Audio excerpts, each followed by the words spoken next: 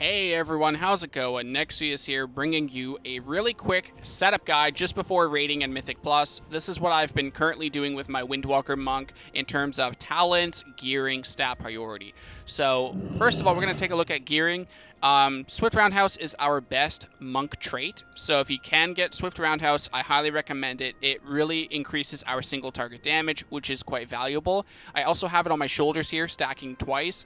It did get nerfed big time last week, but it's still our best trait, so you can get 1 or 2 if you want. If you want to stack 3 and then run a Serenity build, you can do that, but personally, this is just my opinion, I'd rather not do that because the playstyle is boring. I like running Dragon Punch. On top of that, I also like having Meridian Strikes, which every time we do a combo strike, the cooldown is reduced on Touch of Death, so I really like that effect. And on top of that, Touch of Death is one of our hardest hitting abilities currently.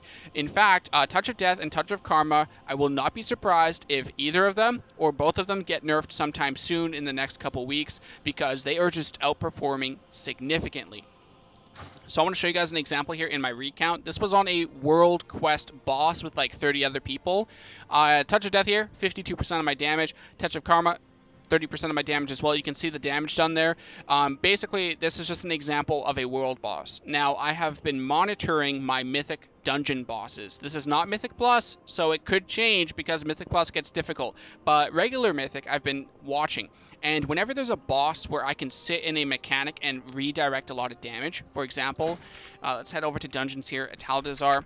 This is one guy I like to do it a lot on, Volcal here. So he drops a lot of stuff on the ground, toxic pools here. I will Touch of Karma and sit in it for 10 seconds while continuing to damage him with Sun Kick, Fist of Fury. But while I'm doing all that damage with my rotation, Touch of Karma is constantly redirecting the pool damage on me to him.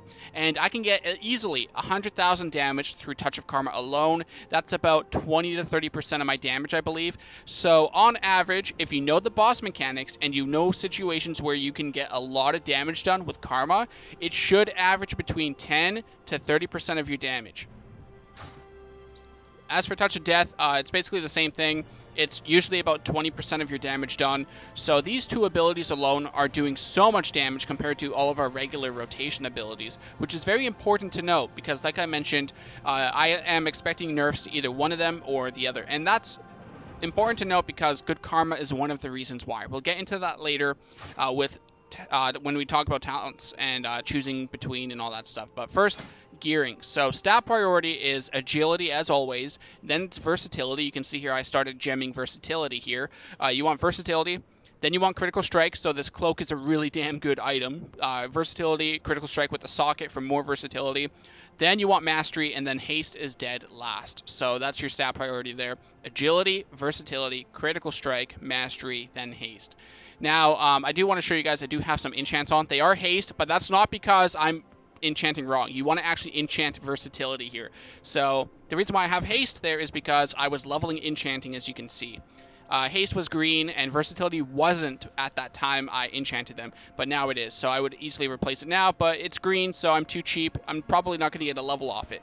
So because I'm too cheap, I'm not actually enchanting right now. If I get some raid items or Mythic Plus items that are much higher item level, then I will enchant them. But for now, I'm just leveling enchanting, so I don't really care too much. But anyway, yeah, you want to enchant versatility here. You want to socket with gems versatility. For your weapons, you do not want to get 2 of the same. So chances are you want to get a versatility weapon enchant like versatile navigation. This will give you versatility. You probably want to get either mastery or critical strike as the other one here. So here's another critical strike. You do not want to get 2 versatility enchants. You want to get 1 of each. So make sure one of them is versatility and then the other one is another stat. Probably critical strike or mastery, as I mentioned. So I think that pretty much covers enchants and gems.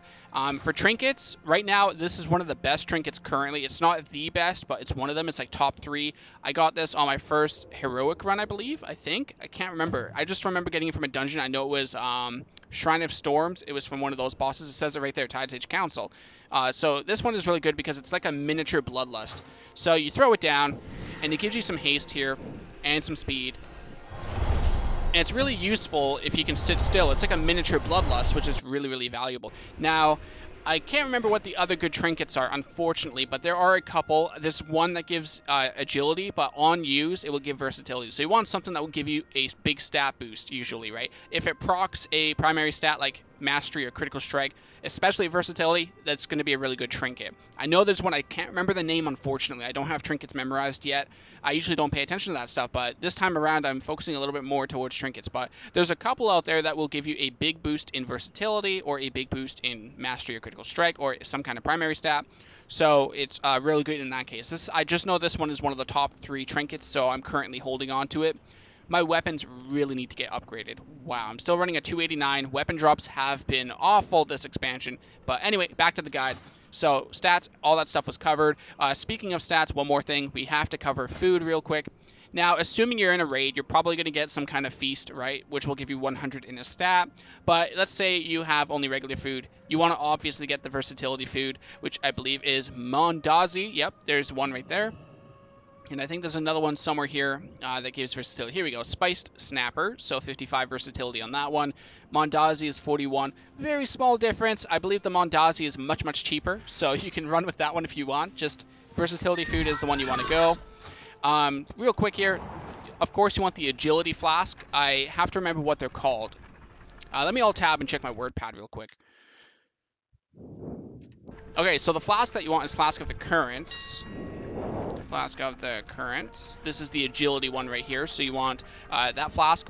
They're really expensive right now. I will not be surprised if they go even higher when Mythic Plus and Rating comes out next week. As for the potions that you want, not the flask, but the potions, there's one that does damage, and then there's another one that gives you agility. Let me just check again the word pad. Okay, so Bursting Blood is one of them, so we're going to quickly look that up. Bursting Blood. I don't have any in my bags. I'm not buying any yet. So here we have Bursting Blood. This one will infuse your blood with heat for 25 seconds and causes your attacks to do damage, and it will split amongst enemies. This is good for single target. And then you want the agility one, which I don't remember what it's called, but Battle Potion of Agility. Yep, there we go. So this one will give you 900 agility for 25 seconds. It's really good for AoE. So you can run those 2 potions, whatever one you choose. Pretty expensive. We have the Battle Scarred Runes. So you got the Battle Scarred Augment Runes. These will give you agility, intellect, and strength, so you might want to run one of those as well. And then we, as I mentioned, the Feast and the Food as well. So that's pretty much what you want to run. Nothing really too difficult there. You know, simple stuff. Always, as usual, the Agility Flask. That's been a thing for years. Stat Food, whatever your stat priority is. Simple to follow. Now let's talk about talents as the final piece. So with the talents, Chi Wave and Chi Burst are both okay, like they're roughly even, but Chi Burst is what a lot of players are running because it does generate Chi in addition to doing AoE damage. So if you're in a dungeon, right, and you pull like a trash pack, especially Mythic Plus where a lot of packs are pulled, you Chi Burst, and it will hit everything for a lot of damage, and you will generate 2 Chi, assuming you hit 2 targets. So if you hit 1 target, it's 1 Chi. If you hit 2, it's 2 Chi. So you get 2 Chi on top of doing AoE damage. So it's really, really valuable in dungeons. If you're in a raid, you can afford to go Chi Wave. The healing and the damage are pretty decent. So if you want to run that for more frequent rotations, for extra abilities, since Chi Burst isn't used as often, then you can run it if you want. But Chi Burst is technically the better choice.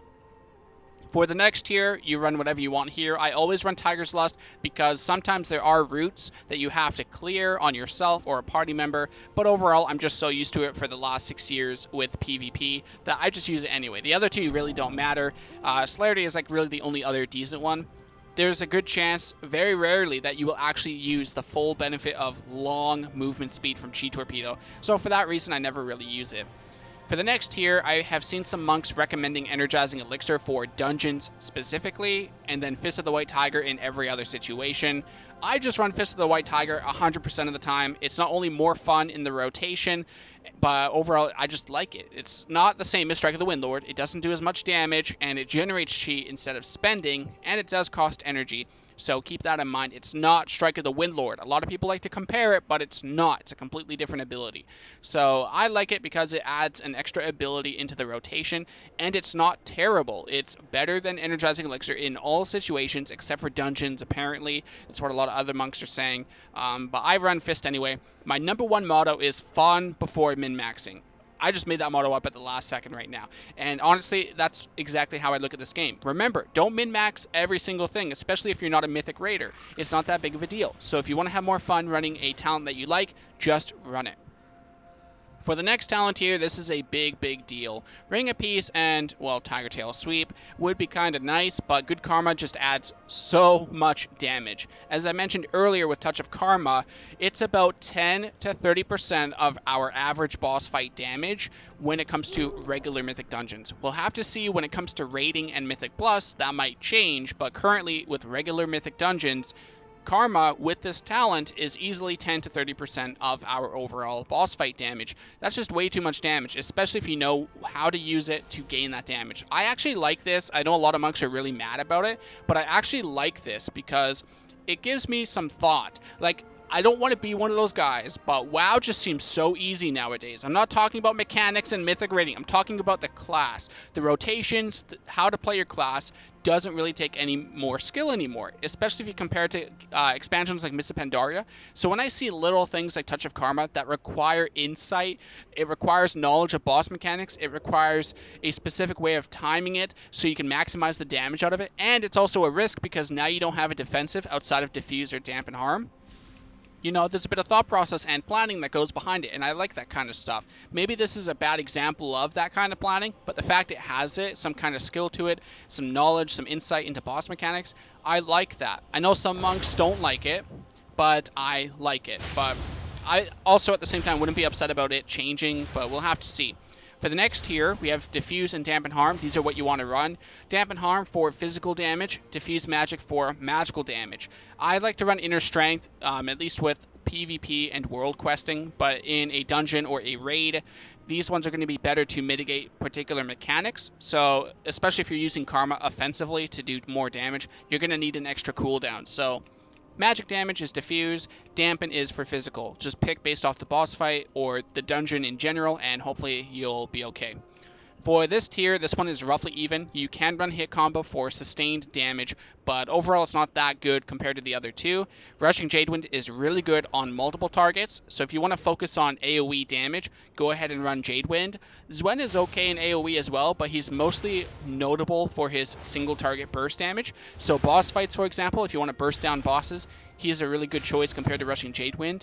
I'm seeing most monks running Zwen over Jadewind, but Jadewind is just as good if you want to run the extra AoE. I'm just seeing Zwen being picked up more often. Keep in mind, Mythic Plus has not come out yet, so Mythic Plus may revolve around AoE pulls, and if that's the case, Jadewind will be much more valuable compared to Zwen. But again, we'll have to see when Mythic Plus comes out, how players are going to deal with the higher Mythic Pluses, with the different affixes, all that different stuff. But currently, right now, I'm seeing pretty much every monk run Zwen. For the final tier, we have Spiritual Focus, which isn't good at all. You want to focus on either Serenity or Dragon Punch. Now, Dragon Punch and Serenity are basically the same when it comes to single target. But in AoE situations, Dragon Punch is actually better. And Serenity only turns out a little bit better when you have 3 Swift Roundhouse traits. So if you can get a Swift Roundhouse trait on your helmet, shoulder, and chest, then Serenity will be a little bit more if you want to run that. But personally, not only is Serenity boring because you lose out on an extra ability, but again, I like running Meridian Strikes personally, and again, min-maxing only really matters if you're very competitive. But I like Dragon Punch, and I'm not that competitive in PvE, so for that reason, I stick with it. It's better in AoE. I get other fun aspects like Meridian Strikes on my chest piece here. I get more fun out of an extra ability in the rotation, more cleave damage, just it's overall better. So you can choose what one you want to run. They're pretty much even, but overall I just significantly much more prefer Dragon Punch. So that's the PvE guide, really quick. I'll make a PvP one soon. I'll make a rotation guide soon. Let me know what you guys want to see in the near future here. If you want to recommend anything in the comments down below. Also, at the end of every Windwalker video, I will have a link to the playlist of all of my BFA, almost said Legion, but Legion's over. All of my BFA Windwalker guides now and into the future will be in that playlist. So stay tuned for the end of the video here. Click on that playlist. You'll get to see all of the Windwalker stuff. Thanks, guys, as always, for watching and tuning in. Hope you enjoyed it, and I'll see you on my next video.